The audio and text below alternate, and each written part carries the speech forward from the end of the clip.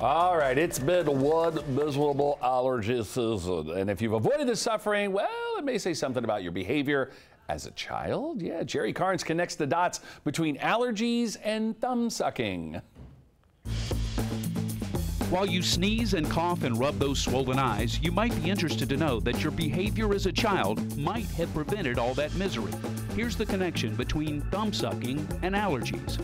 Researchers at the University of Otago in New Zealand monitored the health of more than 1,000 people for 3 decades, from childhood to their adult years. Doctors tested participants in the study to see if they developed hay fever, asthma, or allergies as they matured. The study found that children who sucked their thumbs between the ages of 5 and 11 were less likely to develop allergies than those who did not. Nail biters were also at a lower risk of developing allergies.